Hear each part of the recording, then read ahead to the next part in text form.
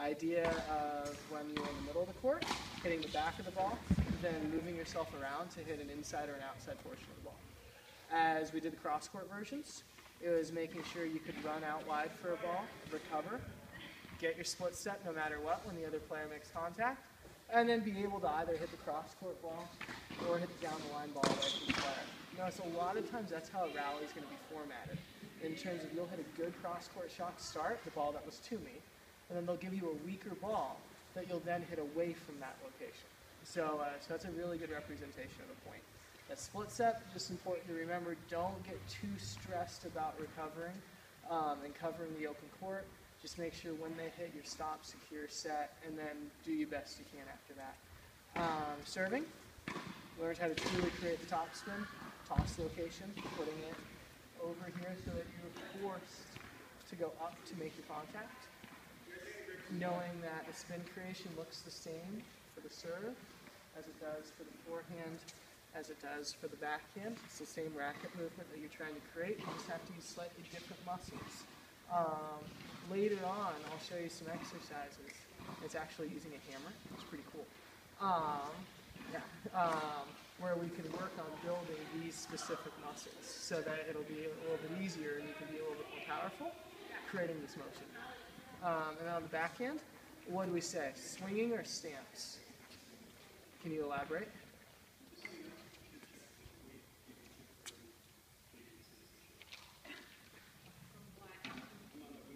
Okay, so instead of saying don't be something, tell me what to do. Okay, if it's too close to you, move away. What do we say about the width of your feet? Huh? Or make it wide? No. So understand, even though they mean the same thing, it's hugely different. Rather than saying, I don't want to do this, tell yourself what you do want to do. I want to do this. Give yourself positive instructions rather than saying, I don't want to mess it up this way. I don't want to be too narrow with my stance. No, I want to be wide with my stance. So you're giving yourself a positive instruction. It is so much easier for your body to follow positive instructions than it is to avoid negative criticisms, which is what you're giving yourself if you're telling yourself what you don't want to do. We could have a whole long conversation about that, but I'll keep it really trim there. And then we talk a little bit about body language, just saying no matter what is going on, don't let someone just be able to look in your direction and say, oh, I can tell how Anna's feeling. Make sure that you hold that in and you're able to play with an even keel. Tennis, boxing, wrestling, those are the three sports that are the most individually intense sports. You could throw golf in there as well in terms of it's just you, and it's very difficult. If you cannot control your emotions, which normally I've never seen you have a problem with. As I said, this is the first time I've ever seen your emotions get the better of you. And it was a very awkward situation. And I thought you handled it pretty well. But that's just how you'll handle it better next time. And if you're frustrated, turn that frustration into something good. In terms of, I'm angry and I'm going to make them pay. Peg an old lady or two. See what they do. They're not really old ladies still. But, yeah. All right. Is that all clear, Anna? All right. Good job. Oh, and then on Friday, when you come and join our group, your body language has betrayed you again. So, on Friday, when you join the group, I wouldn't be inviting you to the group if you didn't have the skills to participate. So you should be knowing already going in, you can be in that group.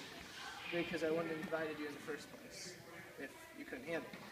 So just play as well as you can. If you miss a couple shots here or there, don't feel like, oh shoot, I don't belong in this group. I missed a couple. No, you just happen to miss a couple. I'll never put you in a position that I don't think you're qualified to handle. I might put you in a challenging position, but I'll always make sure you can handle the situation. Okay? So just trust me on that, and then I think you'll be able to perform really well. All right. Nice job, Anna. I will see you on Friday. All right? And Tuesday, Thursday, there's no this week? Nope, not this week. The week after, it's the last week of that session. Okay. The next session technically starts the first week of March, but I don't really care. If she wants to start that last week of the session. That's just fine. We don't tailor the lesson plans session by session because we usually have the same crowd of people. So Tuesday, Thursday, you'll be joining a lot of the kids you already know, and from the club, and a lot of them are Pine Lake kids. So they usually walk over as a group, and so you'll just get to join them. Okay. Any I questions? learn a lot too, because I always use the negative for example.